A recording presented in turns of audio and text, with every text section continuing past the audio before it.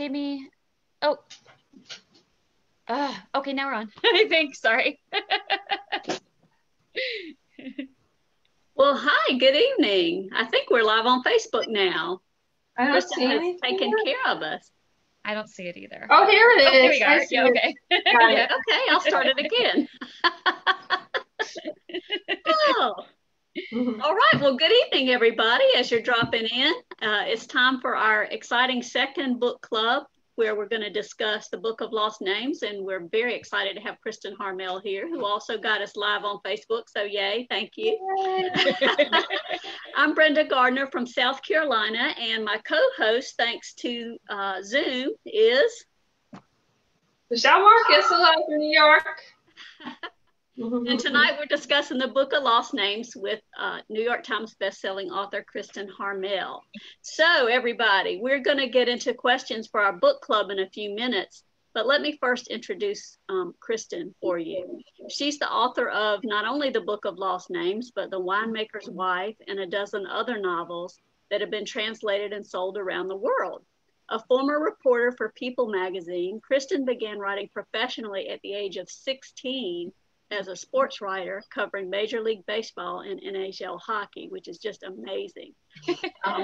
The Book of Lost Names, our topic tonight, hit the New York Times bestseller list just recently, I think 2 weeks ago, and was just an international hit with #1 placement in the Toronto Star. So even though we know Kristin best as one of our Fab Five in the Friends in Fiction, she is an international bestseller, and she's brightened our Wednesday nights during this pandemic life. So welcome to you, Kristin. Thanks so much for having me. Thank you. And I'm so happy to see what the two of you have done with this book club. It's been going so well. So thank you and congratulations. You're doing such a great job. Thank you. Thank you.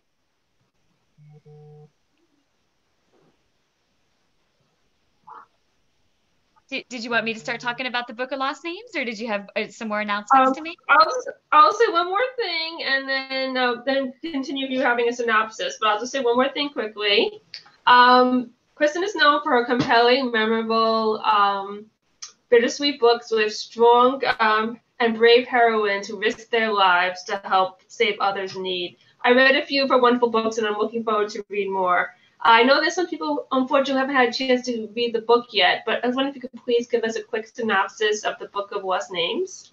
Sure, absolutely. Yeah. And I know we had said we would try to avoid spoilers for the first portion of our chat tonight, right? Because I know, unfortunately, it's driving me crazy, but the book is still out of stock in a lot of places. It should be fully back in by the middle of next week, next week, which I'm thrilled about. But just in case someone hasn't been able to get their hands on it yet, we'll save that for like or try to save it for about the last 15 minutes, right, ladies? Is that kind of the plan? All right, cool. So the Book of Lost Names, my little brief elevator pitch, although it's a little bit of a long elevator ride. So this is the Book of Lost Names. It is the story of a female forger in World War II who finds her way into the French resistance mostly by accident and winds up helping save the lives of hundreds of children.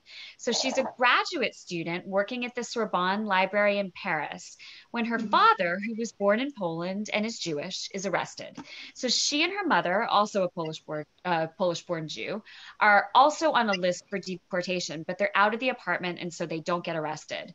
And then they flee using hastily falsified documents. So they wind up in a small French mountain town in the unoccupied zone, where a priest working for a local resistance network finds out about her false papers, approaches her, and offers her help in getting her father out of the detention center where he's being held, in exchange for helping him with some false documents. So she reluctantly agrees, and soon she meets Remy, who's another forger. They kind of have like a little bit of a push-pull kind of relationship. He has a little bit of a chip on his shoulder, and he takes her on as like his assistant. But it turns out she actually is a little bit naturally better at this than he is.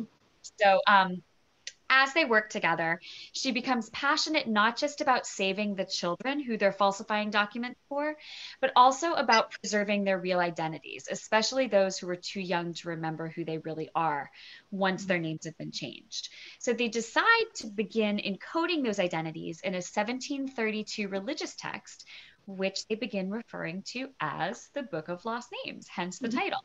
It's actually a very easy book to title. The book I'm working on now, we have no title. So I wish I had an easy one for the next one. Oh, Anyhow, I'm so the story, I curious. know, I'm curious too what the book is going to be called. So toward the end of the war, after the resistance cell is blown and Remy disappears, the Book of Lost Names goes missing too, and possibly looted by the Nazis as they pull out of France. And then 60 years later, Ava's a librarian working in Newport, Florida, and she happens to see the book in a New York Times article that's about Nazi looted books, like books the Nazis stole during the war, and the search to return them to their rightful owners. So as the story unfolds in the past, we also see Ava, the main character, in the present, trying to summon her courage to go to Berlin to see if she can find the Book of Lost Names and to see if it holds this last secret that she's been waiting for basically her entire life. So that's my very long elevator pitch for the Book of Lost Names. Very good. Yeah, and it's so the introduction to this book is just amazing. It had me from the get-go. But I wanted to ask, Kristin, I've read that your favorite stories that you did for People magazine were the Heroes Among Us stories. Yeah. Tales of ordinary people doing extraordinary things, and that's certainly true of this book. And I just was struck by the way your novels managed to capture powerful historical events and put them into personal context for people and make them impactful and meaningful. Mm-hmm. So how do you balance the historical fact with the compelling story to make it real for readers? Oh, that's a great question. It is a great question. Yeah, it really is, Brenda. Thank you. Okay, so I guess in the writing process, I come up with the premise first, which is based on historical fact. And then once I have kind of the idea for the premise, like for this one, I wanted to write about forgers and I wanted to write about lost books, like looted books, the books the Nazis had taken. So I did some very broad research into both things until I knew I had enough to work with. And the story I had in mind kind of took some different twists and turns. Brenda's outraged. She's like, no, I'm leaving. No, just kidding. So the story, I'm just teasing you, Brenda. So the story kind of takes some twists and turns while I'm doing the research. But by the time I finish that, I have a very broad knowledge base about what I'm going to write about. Then I take the time to sit down and just dig into the story and dig into the characters. And I think that's what makes it, I hope, I mean, if I'm doing it right, makes it a compelling story, because I'm writing the story with all the historical facts in the back of my mind, but I'm really trying my hardest to focus on like what would make it a good story to draw you into and a good adventure or whatever. And then so I do that like outlining. And then as I start to write, I begin to plug more of the historical details in and look up things that I don't know or that I had a vague idea about, but that I need a more defined idea about. So I think it's that combination of doing a lot of big research, then nailing down the characters and the storyline, and then doing a lot of small research to make the world and the fabric of the world really come alive. Does that make sense? Yes. Mm-hmm. Very good. Brenda, you're muted still. I'm muted? Sorry, my dogs were quiet all afternoon. I said, yes, that does make sense, and it's amazing. Just in the last 24 hours, I just wanted to share this before Michelle asked you the first advanced question. We had several people on Facebook who were making comments like, Lisa Harrison says, your work was a masterpiece. Oh, wow. Yvonne Murray said, it's the best book I've ever read. Kathleen Kilmarks, it was my favorite, said, because I love this word and I don't ever hear it, is she was gobsmacked. Oh, that's awesome. And Cindy Kovach said, thanks for bringing attention to the greatest generation.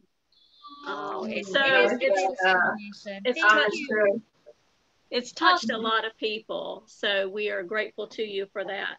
Oh, indeed. Thanks for sharing that with me, and thank you all out there for saying such kind things about it. You know, it's been, I mean, Friends in Fiction and the Friends in Fiction Book Club have just been such great gifts to us these past few months.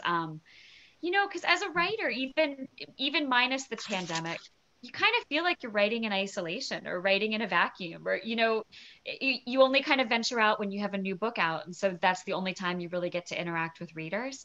But this is letting us interact with readers and friends all the time. It's just been so nice for me as both a person and a writer. It's such a gift, and so nice to hear nice comments like that. Thank you for sharing that. Oh, fabulous. I think Michelle has our first advanced question. Thank you. I just want to also add that, I really felt very passionate about this book too, and I love all the support that you're getting from all our readers about this as well. All right, so what I'm going to say is we had some readers who shared some questions in advance. We're going to sharing a few of them tonight, so we're going to start with one of them now. But if you have a question that you didn't get a chance to ask before, you could add it in our chat box now. So I will go to the first question. Please be patient with me if I get your name wrong. I really apologize. It was from Laura Fideli Vicio. She said, while I know the concept was based on true events, forged during the Holocaust, were specific people actually combined to create the character Ava? That is a great question. Oh, sorry. Was that it? Did I cut you off? Sorry, Michelle. No, that's it. That's the okay. Okay. Sorry. Sometimes I overtalk and I'm like, oh, sorry. No problem. You're good. Okay. Excellent question. So the character of Ava came from my imagination, but the way that she does the forgeries and the way she's involved with resistance networks was very much based on some real people and some real networks throughout France. So the two primary forgers that I based her story and her skills on were Adolfo Kaminsky, who was a very prolific forger in Paris, and Oscar Rosowski, who was a very prolific forger in the southern part of France. They both were young Jewish men, and as you know, if you've read the book, Ava is a young Jewish woman. They both kind of found their way into forgery by accident. They both had backgrounds that led them sort of naturally into some element of the forgery, but not backgrounds you would think of. So for example, just like Remy in the novel, Adolfo Kaminsky, the Parisian forger, actually had a background in chemistry. And some of the methods they use were actually his methods. So for example, in the novel, one of the things that Remy knows how to do is erase Waterman's blue ink by using lactic acid. That was actually something that Adolfo Kaminsky discovered because he had worked for a dairy farmer or a dairy farming conglomerate and bought cream from dairy farmers, and dairy farmers were trying to water down the cream. So he devised a method of dissolving Waterman's blue ink in the cream to see what the fat content was. So like that's how he knew about the lactic acid, so there were like little interesting tidbits like that became part of these characters. But the actual personality and heart of the characters was more from my own imagination. But I should also add, though, that the way the resistance network worked was based loosely on the way that the network that Oscar Rosowski was a part of. So Oscar Rosowski was the one who worked in an area called the Plateau that was just like the town the book takes place in, very isolated, not a strategic place for the Nazis. There weren't that many of them there. And so it became a good place to hide children and eventually to take children, hopefully, to Switzerland. So those elements of the book were based on those real life pieces. Very good. Wow, that's amazing. I know a lot of people who are history buffs have enjoyed that realistic aspect. Okay, this is going to be a question for everyone to comment on in the chat box with each other and us. And so I wanted to ask you, the readers, trust is a big theme in this book. Ava and her mother were forced to trust certain people along the way with their secrets. As readers, were you concerned about the trust they were placing in people? And then while they're responding, Kristin, if you have any thoughts about how it played into your greater theme, you could certainly share that with us, and we'll try to get those comments. Yeah, so if there's any comments, I will read some. Well, that's such an interesting question about trust. I think when you're in the midst of a situation like Ava and her mother were in the midst of, and Remy and the priest and everybody, you have to put trust in people. I mean, you don't have a choice. And the problem is the people who you need to put your trust in aren't always clear, if that makes sense. And so just because somebody's wearing the right uniform, or just because somebody has the right nationality or whatever, doesn't necessarily mean they're trustworthy. I mean, there were many cases in France. I mean, many cases of French citizens who basically informed upon people who were in the resistance. So, you would think you could trust them because they were supposedly on your side, right? I mean, they were French and whatever, but not necessarily in this book, but I mean, that was really something that was very, very common. So, your neighbor would betray you for the price of, a few packs of cigarettes and some extra ration tickets or whatever. So, I think it's hard to know who to trust. And if you put your trust in the wrong people, you can wind up in a really terrible situation. Right. I'll share a few thoughts from our readers who are here tonight. Sylvia Sarrow King said, I think they had no choice but to trust some. Yeah, I guess you're in a situation you have to find people to trust.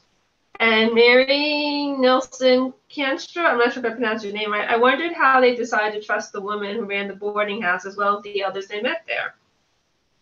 And someone else said, Patty Lynn, I feel like the mother did not trust anyone, hated the way she treated Ava. Well, you know what? Can I mention something about the mom? Because I feel like that's something that I get definitely. I get a lot of questions about the mom. And I think that that is probably the number one negative thing people say to me about this book. Like, I hated the mom, or I didn't really like the mom, or whatever. Yeah. I think the mom is really real. And I don't think you're supposed to think like, boy, that's a really fantastic character. I think you're just supposed to think she's real. She's a real character. And she's someone who, in my mind, her life was very small, and that was fine. She had this little world that she was comfortable with. She had her husband, she had her child. She was an immigrant to France. She kind of lived like an isolated life. She didn't have a job outside of the house. I mean, I think she worked part-time, but if I'm remembering right, she took clothes in or something. But she didn't have a whole lot of interaction with other than just a very small circle of people. And so when that world is blown apart, I think she doesn't know what to do. Her husband is taken. That's the center of her life, the core of her life. And now the only thing she has left is her daughter. And all she sees is her daughter let her husband be taken. And now her daughter is doing things that might get the two of them arrested too. So she's very angry, I think, because she feels like she has completely lost control. And I think that's a really common psychological reaction if you feel a complete loss of control. Different people react different ways, but I think it would not be uncommon to react with just anger at everybody and at the world and at everything that's going on and everything you can't control. And then to add insult to injury, the daughter keeps going against her advice, which is putting her in more danger. And so all she can see, she's not seeing what might be gained. She's seeing what's being lost. And then on top of that, she feels like her daughter is throwing away the thing that makes them them, which to her is her Judaism. That's what the mother feels. Whereas I think Ava feels like, yes, that's an important part of her, an important part of who I am. But right now we're all humans working together. And that was like not at the forefront of what she was thinking. So I think they were very different people on very different paths. And Ava moved forward and grew, and her mother stayed in place. So that's my explanation for the mother and why she didn't trust anybody. I think it comes from a place of love and a place of fear. And a place of not having any control over the world around her. So that's my defense of the mother, who nobody seems to like. Well, but the comments we're getting from readers in the chat box are very, consistent with that. She was traumatized and she reacted in a very realistic way, as you said. In fact, Judy Hines says the mom's skepticism and cynicism are very real, especially in her out of control situation where she couldn't control anything else. Yep, that's exactly what I was going for. Yeah. Mm-hmm. Yeah. Well, and you know what? I feel like a war novel where everybody rises up and does the right thing, it wouldn't be realistic, because that's not what we all do in situations like that. You know what I mean? And we all have different reactions for different reasons that are, largely based on our situation in life and where we come from and where we're going and all of those things. So Although she perhaps was not a super lovable character, I loved her because I think she was trying to do the right thing by the people she loved, and she just didn't know how. And I think people felt for her as well. Both of them were trying in their own way, you know, but they were just very at odds. Yeah. All right, Michelle, you had a question.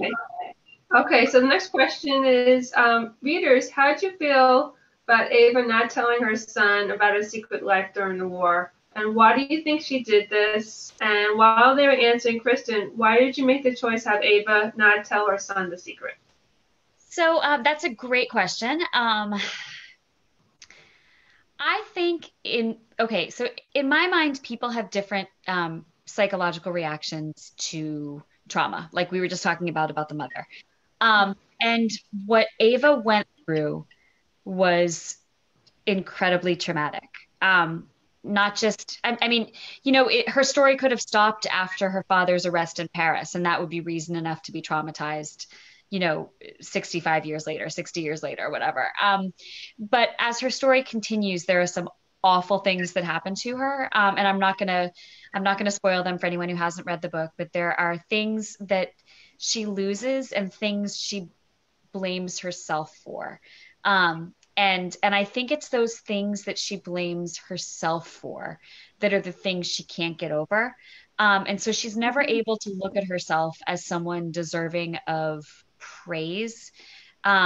She looks at herself as someone who's ashamed. I mean, she's ashamed of these decisions she made that, as far as she knows, were the things that led other people to their doom, basically. And I think she's carried that guilt with her all these years. And I don't think it's an uncommon reaction for people who have gone through something like that and who feel that way about it, to try to disappear into a fictionalized version of who they are, as opposed to moving through and through the psychological pain and forward, if that makes sense. And so I think Ava just never dealt with it. I think Ava got married and basically just embraced this opportunity for a new life on a new continent that would leave her old life and her old world behind. And when she made that choice, there was a very sharp division between the past Ava and the present Ava moving forward. And I think that to have opened that door and shared those things with her son would have been to undo all the bandages, the false bandages she had put over the wounds over the years. Does that make sense? Yes. Mm-hmm. Oh, absolutely. And I tell you, one of our listeners, Pam, and it scrolled past me, so I apologize, but Pam said that was typical and very true of people who had gone through World War II, and they just didn't talk about it.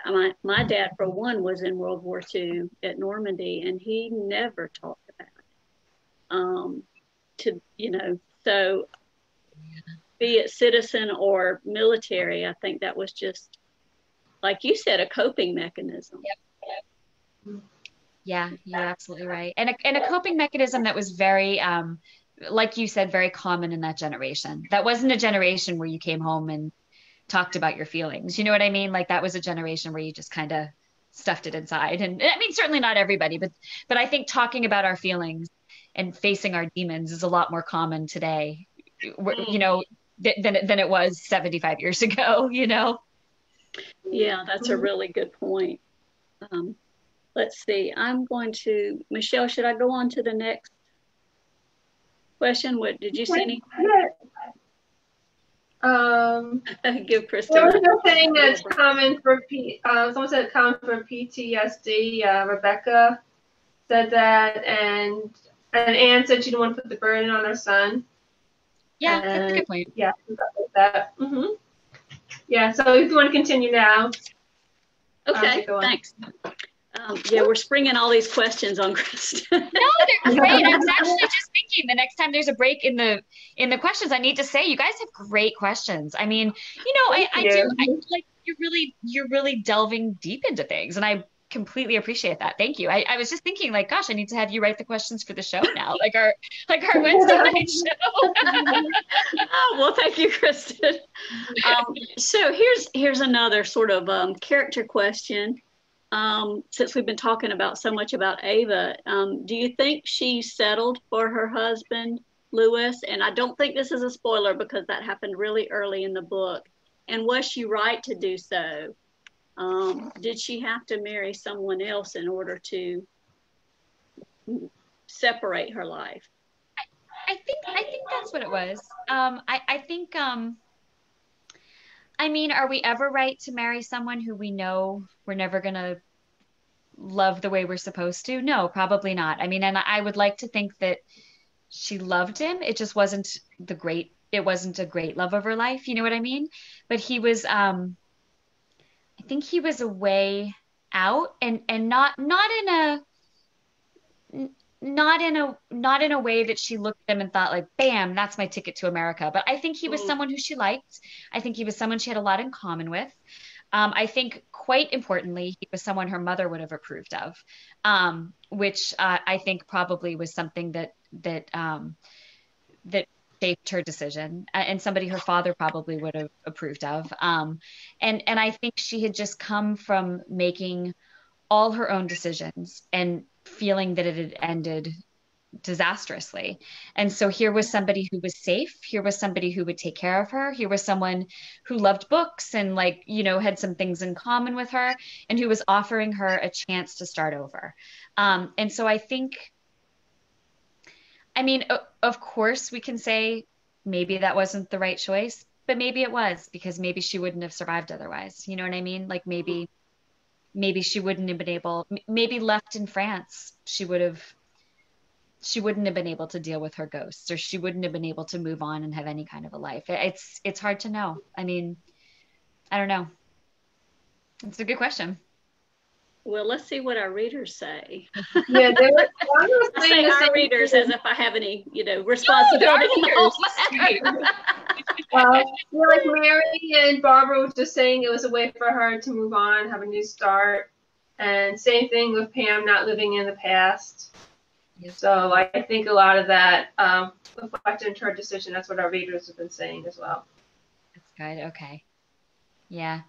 I mean, I think in life we all make decisions that aren't the purest, best ones. You know what I mean? Like, and obviously that's a huge decision to make, because it's one that shapes the rest of your life. And I hope we're not all out there making decisions like that. But like, I don't know. I mean, life is full of gray areas where there's no absolute right or no absolute wrong, and I don't know, it's kind of what you do in that messy, sticky gray area in between that defines you. Absolutely. Okay, so we'll move on to the next question. Readers, how do you feel Ava handled the situation when her father was arrested by the Nazis? Do you think she could have done more than or even after to help him? And Kristin, what were you trying to demonstrate about Ava in that scene? Well, what was I trying to demonstrate about Ava? That's a great question. I mean, my opinion is that she probably couldn't have done more. I mean, because all that would have happened is she and her mother would have gotten arrested too. I think. Yeah. Is that okay? Am I answering the one that's for the readers, or can I answer that? Is that okay? You can answer that as well. Yeah. Mm-hmm. Yes, we want your insight, and then we'll go over what some of the comments are. Right. So I think the mother was not rational to blame Ava for letting her father get arrested. Mm-hmm. I think the blame, which still wasn't blame, but I think it was more rational for Ava to blame herself for not trying harder to persuade her father that there was trouble coming. Because remember, she brought home the message from Joseph saying, there's a roundup of Jews happening, and the father basically just said, you know what, we get messages like that all the time, and here's one of them, and it's not real. And I think that was sort of the prevailing sentiment at the time. A lot of people did receive warning and thought that's not going to happen, and then it did. And then after that, people knew a lot more and knew to play it safe. But that first roundup of over 13,000 people happened like that, and no one believed that. I mean, it was actually supposed to be much larger than that. The roundup was supposed to be bigger, so a lot of people did heed the warning and went underground or fled or went somewhere else to get away from it. But I don't know. I mean, I don't think Ava could have done anything in that moment when they watched him be arrested, and I don't think he would have wanted them to. I think his greatest relief in that moment was probably that his wife and his daughter were safe. Mm-hmm. Oh, absolutely. I think so. We're getting some comments from the chat box. Lisa Harrison says, I think Ava did the best she could. It was tough for her to watch, but it would have ended badly if she had tried to interfere. And I'm kind of assuming some things here, but as a reader, I felt like her father was probably terrified that she would do something. Yeah, I think so. Mm-hmm. Yeah. And I'm going to get a couple more comments. I'm not very quick on the draw. Lori Brown says it was just heartbreaking that her mother blamed her. And then Suzanne says Ava would have basically sealed her and her mother's fate had she gone after her father. 100%. Yeah. Well, and I think Ava thought that. I think Ava thought the only chance I have of doing anything about this is not to get arrested,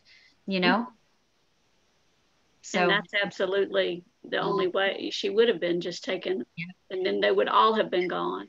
Yeah, absolutely. I agree. That's what her father wanted her to do to help save herself and her mother. Mm-hmm. Yeah. And, and I don't think the mother was really angry at her for not stepping in. I mean, she said she was, and that was something she kept repeating. But I think it was to me, it was the same way that if you're 12 and your parents get divorced, you might lash out at the parent who you feel like isn't going to leave you. Do you know what I mean? Like you lash out at the wrong people, or you lay your blame at the feet of the people that are there and aren't going anywhere. Do you know what I mean? And so right, I the safe people. Yep, the safe people. Yeah, exactly. That's true. Mm-hmm. Yeah. Mm-hmm. Okay. Do we have any other comments, Michelle? I'm having a little trouble keeping up with the scrolling, but y'all keep the comments coming, and we are going to take questions from the chat. Mostly the same thing. Mostly saying the same thing about that. So. Mm-hmm. Okay. Well, I'll go ahead to the next question, and I feel like we're just peppering you with questions, Kristin. And this is not. And this is not, I don't think this is a spoiler either, but one of the really kind of telling moments was when Ava goes to Drancy, the prison camp, and how the people there, French and the Germans, seem to be unmoved by the just horrors going on around them.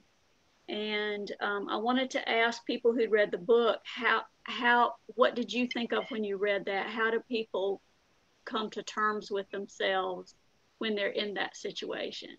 That's a great question. Yeah. Did you want me to give my opinion on that too? Yes, please. And also the readers will give their opinion. Right? Mm-hmm. What's that, Michelle? Sorry. Oh, and the readers will also give their opinion at the same time. Okay, cool.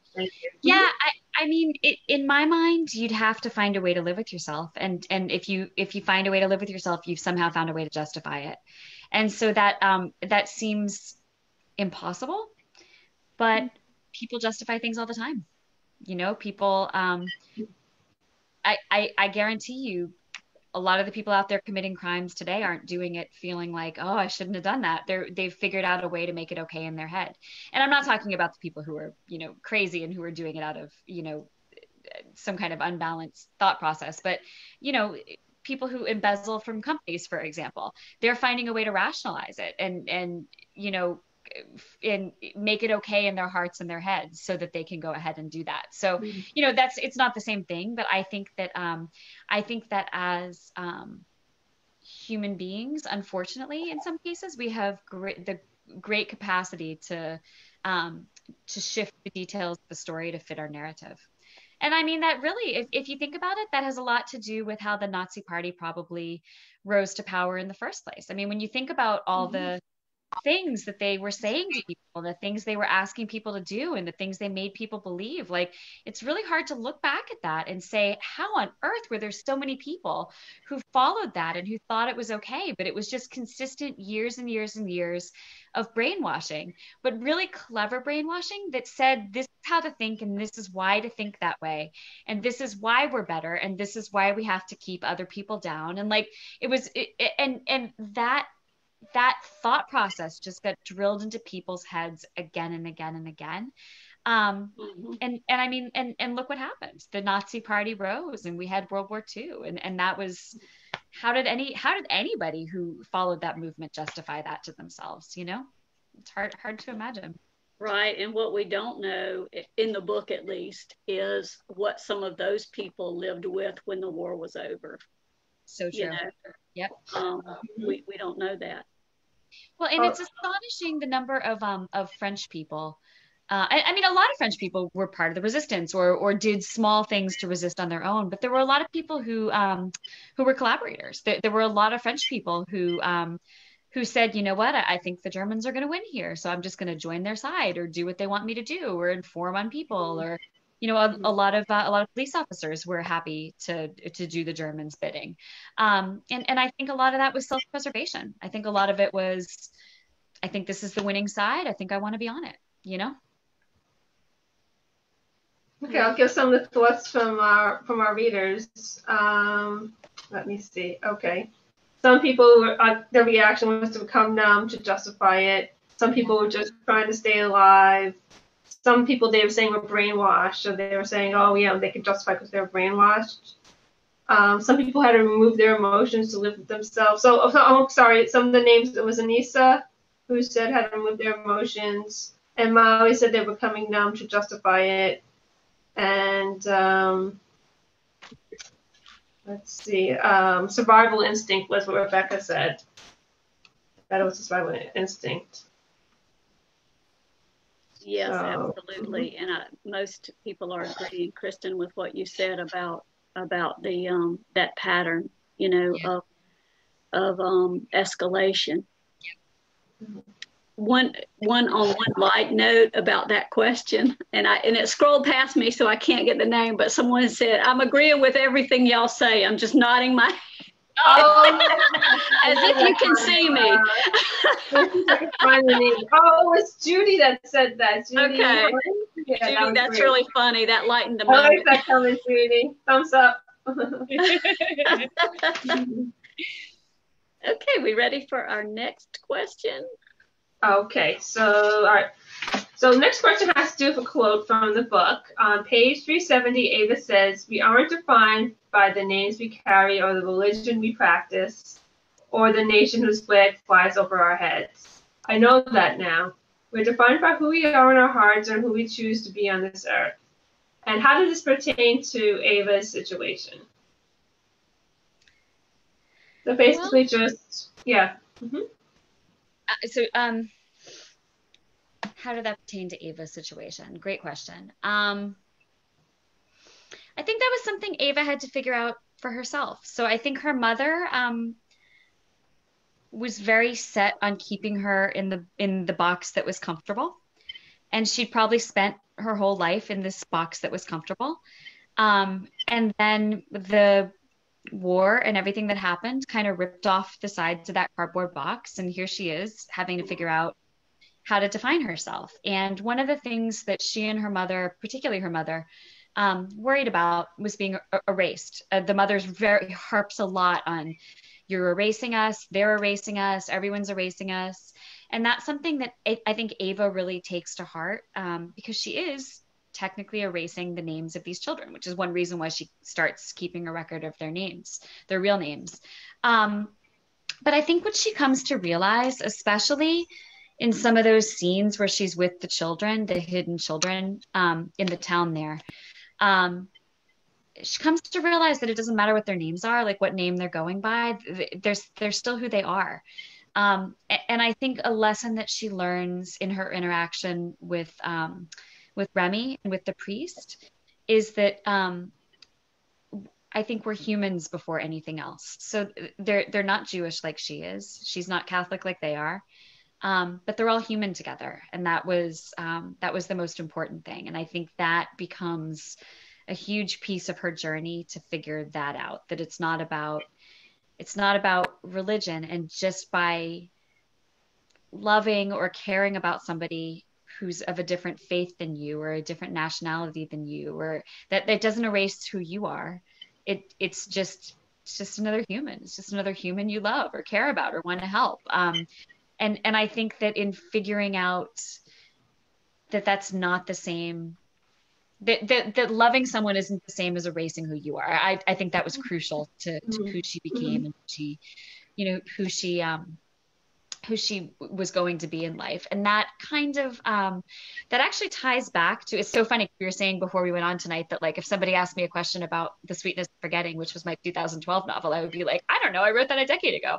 But now I'm going to cite my own 2012 novel and say, in that book, that was one of the storylines. And I was happy to kind of come back to that a little bit here. That book told the true story of, or was based loosely on the true story of the Muslims of the Grand Mosque of Paris saving around 1,000 Jews during World War II. So think about that.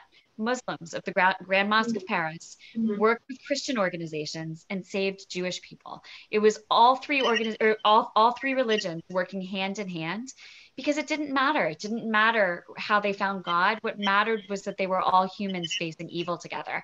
And I feel like that was kind of something that was a thread that ran through this book also, and that Ava really has to learn in order to become who she needs to be.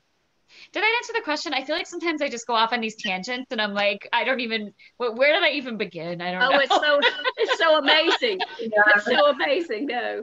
And I'm going to have to ask, I'm sorry, Michelle, the comments are scrolling past me. So I'm going to ask you if you will kind of summarize some of them, but that was unbelievable, really, Kristin. The context of that story and the way you just explained it, I know several readers were saying, I just think that is an amazing, way to put it, and to look at it. Frankly, it's amazing I can string words together after 7 p.m. Honestly, I don't know how I'm doing it, or do it every Wednesday. This is like, it's all a small miracle.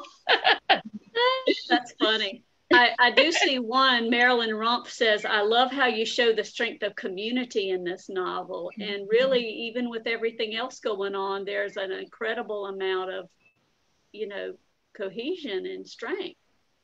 Well, thank you for saying that. That's funny. That isn't actually something I've really thought much about before, but there did need to be that kind of community for this story to unfold. And that aspect, I think, was very much based on that area I mentioned called the Plateau, which, if you're interested in reading more about that, there's a book called A Good Place to Hide, which is a nonfiction book that talks about the resistance activity on the plateau in that area.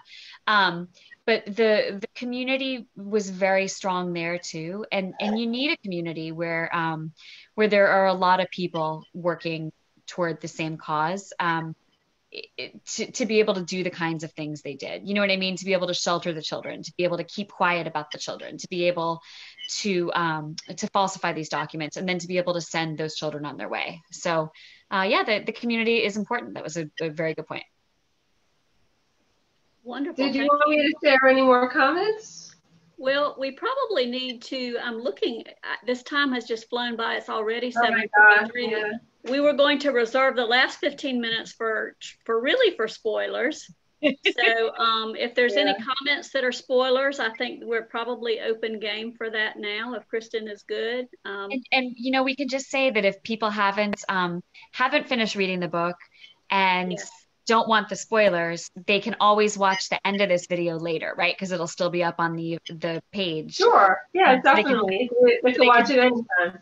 Exactly. Absolutely. Yeah. Absolutely. And again, the book should be back in stock everywhere by the middle of next week. So if you're having trouble finding it, my bookstore still has it. The one close to me, Writer's Block, still has it. Right. At 20% off, even though sometimes their webpage says they don't have it, they actually do. They have like a stack of 200 just sitting there. So it's still available there. And then Copperfish, who's our seller of the week this week, I know they have it too, and they have it at 20% off. So Yeah, so it's good to know if you haven't been able to get it, don't give up. Try again now. If you go to those places, you'll get a discount. So there you go. Sorry about that, though. Fabulous. I know while people are putting in their questions that we're going to that Michelle's going to pick from, several people have asked about the artifacts that you used, and do you happen to have those handy? I do. It's like my favorite part of these things. Do. My little show and tell. You have things tucked everywhere. I do. You should see, like, I know behind me it looks very organized, but if I could turn this all around without like, here, I'll probably mess this up, but look, this is like, I mean, it's just a mess. Like, it's like a disaster, but look, it's all these things sitting here. Like, oh, yeah, this is not good work. This, wearing leggings, sitting cross-legged on my chair. Yeah.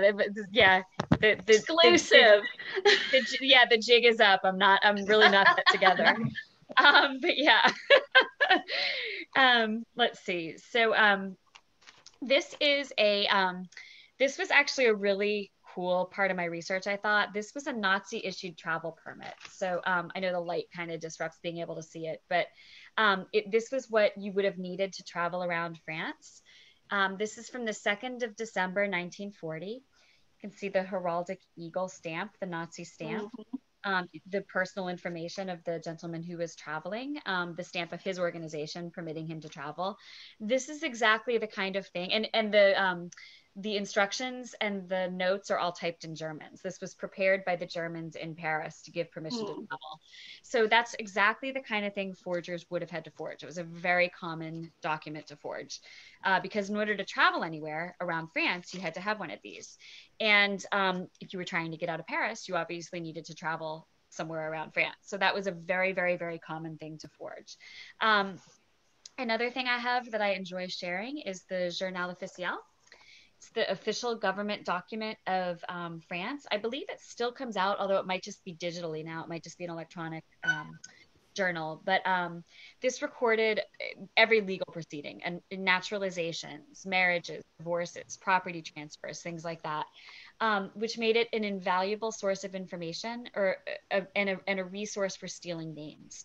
So forgers would take names from here because they were attached to real identities. And you could find somebody whose age, whose accent, whose general circumstances in life fit the person you were trying to conceal. So this became a very common source for forged identities, the Journal Officiel. And this one is from June 28th, 1944, but I have a whole stack of these from 1944, which is kind of cool. And then my favorite thing to show is the real Book of Lost Names.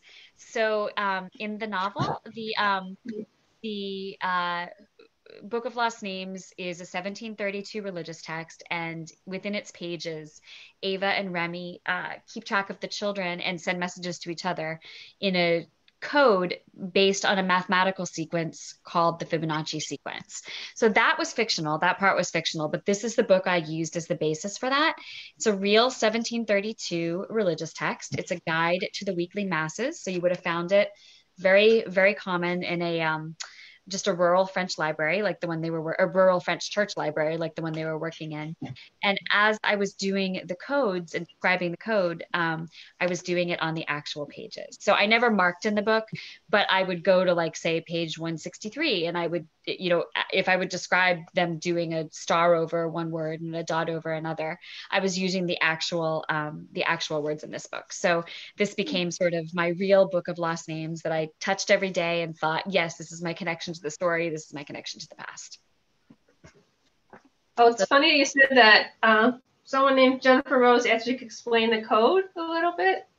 Sure. So it's actually really simple. It's well, no, I shouldn't say it's simple because I know it sounds complicated, and I went back and forth about like, how do I explain this? But so the Fibonacci sequence is you add the two previous numbers together to get the next number.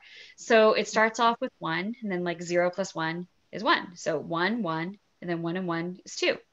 1 and 2 is 3. 2 and 3 is 5. 3 and 5 is 8. Like, so it's the two previous numbers to get the next number. And so that's how they did it. And that was what the sequence of the pages was. So they used the Fibonacci sequence. So they would start. So for example, the first person would be, the first two letters of their name would be on page 1, and then the second mark on page 1, and then a mark on page 2, and then a mark on page 3, and then a mark on page 5, and then a mark on page 8, and then a mark on page whatever comes next, 13, whatever. So that's how it went. And then with each successive person, it was the Fibonacci sequence plus 1. So you would take each of those numbers and then add a number to it. So it didn't alter the actual sequence. It was just, you started with that basic sequence for everybody and then just added a number. Like if like, say like the 14th person, you would add 14 to 1, 14 to 1, 14 to 2, 14 to 3, 14 to 5, 14 to 8, 14 to 13. Does that make sense? That's, I know it's crazy, but that's how it went off. It's too complicated. so that's how it unfolded, and you would know somebody's name was beginning because the first letter because obviously then as you get further into the numbers, there would be multiple marks on a page, but you knew a name was beginning because that was a star. The beginning of somebody's name on their first page was always a star. Mm-hmm. And so knowing the Fibonacci sequence, you could go through with that person's name and do the entire name based on that, if that makes sense. So it does. I was sitting there trying to figure out, okay. I was going to put a whiteboard up and say, Kristin, you have to just I know. Right. I have to do like a Goodwill Hunting scene where I like do all these like complicated mathematical formulas and solve it to the awe of everybody. We would be so impressed. Right. Well, I know we only have a few minutes left, but I did want to get to some other questions that readers had or participants had. And I know that was a big one because that was expressed several times throughout the session. And so now I'm going to go back and practice the Fibonacci sequence and impress my friends. Right. Do you want me to pick a question? Oh yes, I'm sorry, Michelle. I can't. It won't let me keep up with the question. She's doing extra duty. Going back to one we had earlier from Krista. Kristin, you talked earlier about outlining before you begin writing. With the Book of Lost Names, did you stray much from your original outline? Was the ending what you had planned from the beginning? Did the characters as you wrote them dictate plot changes at any point? If so, can you give an example? That's a good question. Very good. Thank you, Krista. Good question, Krista. So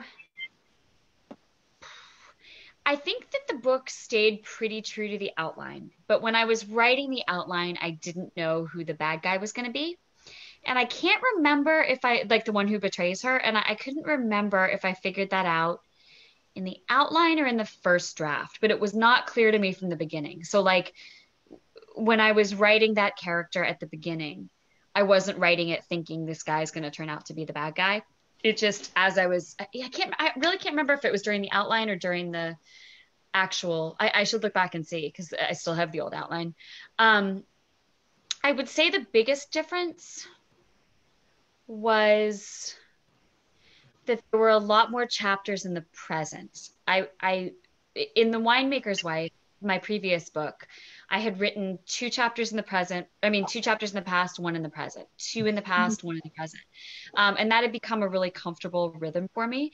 And so I tried to do that here too. And that's how the outline was: two in the past, or I think it started with the present chapter, but then two in the past, one in the present, two in the past, one in the present. And that didn't work. We didn't need to see present day Ava as much as I initially had in mind. And so that changed. That actually was still in the first draft, and my editor read it and was like, no, we've got to cut some of this out. And so I think I removed some of those chapters. I condensed a couple of them into maybe 3 chapters became 1 or whatever. And I think there was more emphasis on the actual escape to Switzerland at the end than there was in the outline. I think that was something that changed. I think I developed that as I went. But this was one of those books, this one came to me really smoothly. Like some books do, some books don't. This one, and by smoothly, I mean the outline kind of unfolded smoothly and made sense to me. And then when I sat down to write the book, it followed the outline pretty seamlessly. So there were not really big changes. I'm glad to hear that you didn't know who the traitor was going to be at the beginning, because that was actually one of our questions that we probably won't get to widely, but I certainly did not know who it was. I didn't either. I was like, it didn't come to me until to the end. I wasn't sure we could quite trust the guy Joseph, but I wouldn't gone as far to think that he would have betrayed them like that. Well, and I always had it in my mind that he was going to be kind of, like this, like that, that guy you like when you're 20, the guy who's like not a great guy, but he's the guy who's suave and makes you feel a little bit bad about yourself. So like there must be something great about it. You know what I mean? Like he was that guy. And so, yeah. and the guy who the mom was like, oh, this guy's the best. Like, Yeah, I like that, how she thought he was the best, right? Yeah. Right? So he became kind of a sticking point between, when Ava was thinking, I still want to please my mom, he was a really good way to please her mom. Like it would have made her mom super happy if Ava had just been like, yep, Joseph's it. Like, this is my man, But so that kind of, I wanted him to serve that purpose. But I didn't see until I was really into his character. And again, I can't remember whether it was the outline stage or the first draft. I didn't see that he was that he needed to be the one who turned bad until I was into plotting him and into plotting the book. That's really interesting. And yeah, I'm glad that you shared that. Yeah. I think one person online says, Brenda Gaskell says, I had a couple of different suspects, not knowing made the reading more compelling. So that made it even more dramatic because we didn't know. And then someone thought it was Genevieve. Oh, that's a good one. Yeah. I forgot to say that. That's interesting. It's funny when people have said Shelley said that. Yeah. Oh, cool. Yeah, I've had a couple people say in reviews like, oh, I knew who it was from page 1, and I'm like, well, good for you, because I didn't, I wrote it. So like, you're smarter than I am. You got it. Oh, that's funny. Rita Pettis says never did trust Joseph. Exactly. Didn't say she knew, but she didn't trust him. He was that guy. I thought. Yeah. He was too smooth. He was just too, but like that didn't necessarily make him a bad guy. It just made him a bad guy. You know what I mean? Like that, like not like the bad guy, but just like maybe not a great dude, Yeah. Yeah. Well, I'm afraid that our time is just about up, so I'm going to turn things over to Michelle, but I hope that our participants will talk with each other when we're finished with this and communicate more with each other on the topics that we didn't get to cover. So and I'm happy to drop in this week and answer questions. I'm really sorry. I needed to I have been really bad about dropping into the page as often as I should. Since this book came out, time has just completely gotten away from me. And as we were talking about before we went on tonight, we've decided to keep my 4-year-old home from school for now, just to kind of see how things go. But that has also severely impacted the availability of my time. So so I'm just kind of trying to balance that, but I promise I'm going to drop onto the page and try to answer some stuff and interact. And I really do apologize for not being better about that already. Oh, you've been doing great, Kristin. I'm sure our book club members have enjoyed the interaction they've had already. So if you get to drop in some more and answer some of those other questions, I'm sure they'll be delighted. I really will. And I should have been better about it all along, and I'm sorry, but I will. I'll be there. You don't have to apologize for that. I think Thank you. Absolutely not. Thank you. Okay, so I'm just going to close by saying we thank all of you participants for attending our second session of the Friends in Fiction Book Club discussion, Kristin Harmel. Kristin, we thank you again for taking part in this with us, and we enjoy discovering more behind the amazing Book of Blessed Names and your writing in general. So glad you were all able to attend this fabulous event. And as we were saying, if you have any other questions you weren't able to answer and want to discuss the book more, as Kristin was saying, if you put them in the Friends in Fiction Book Club page or even on the Friends in Fiction page, maybe she'll be able to answer some more of the questions. And we can even discuss it a little more on Wednesday I know we want to spend some time talking about the author who's coming on Wednesday, Kristin McMorris, but we can also discuss it during our Wednesday 8 p.m. Zoom chat too, if you like. So our next book discussion will be next month, Monday, September 14th, also at 7 p.m. Oh, Brenda has the book on Ocean Boulevard by don't feel bad. I got no, I was looking because I've got the book here somewhere too. I'm like, where is it? I have the book of all things. There we go. On Ocean Boulevard. There we go. So yeah, so it's Monday, September 14th at 7 p.m. And if you're interested in buying this book, if you don't have the book on Ocean Boulevard yet, as Kristin mentioned before, this week's bookseller is Copperfish Books in Punta Gorda, Florida. And they're offering a discount for this book and also any of the other new books from our Fab Five authors. You can get 10% off a paperback, 20% off of hardcovers, and there's no code required. So this Wednesday's events include Wednesday at 7 p.m. Kristin McMorris will be the guest speaker. Again, you can also order her book at the discount as well if you like. So if you want to find out about ordering these books, there's a link in Friends and Fiction by Kristin and a link by me in Friends and Fiction Book Club, and you can get more information and click on the link. So again, thanks again, and you can order the book if you want for next month. And it's a great way to get the book and support an indie bookstore. And thank you again, everyone. Have a good night, and also hope to see you besides the Wednesday regular chat at 7. Our Wednesday Zoom book chat at 8 p.m. So thanks again. Have a good night, everyone. Good night, and thank you so much, Kristin. You were fabulous. We really appreciate you for doing all this. What a great chat. Wonderful. Thanks, everyone, for being here. Thanks, Brenda. Thank you. Bye-bye. Bye. Bye, everyone. Have a good night. Bye. Have a good night.